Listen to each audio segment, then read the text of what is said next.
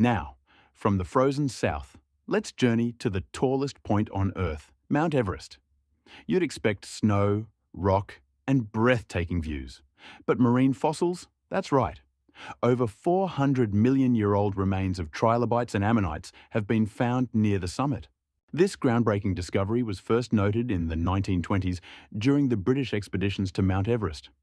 But it wasn't until later geological surveys in the 1950s that the fossils were properly documented. The fossils were embedded in limestone layers, evidence that this towering peak was once submerged beneath an ancient ocean.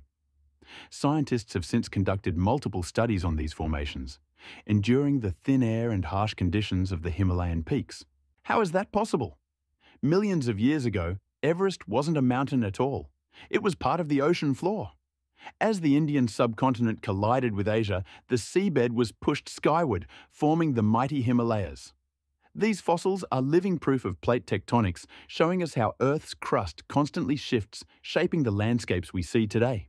Next time you hear about someone climbing Everest, remember, they're scaling what was once the bottom of the ocean.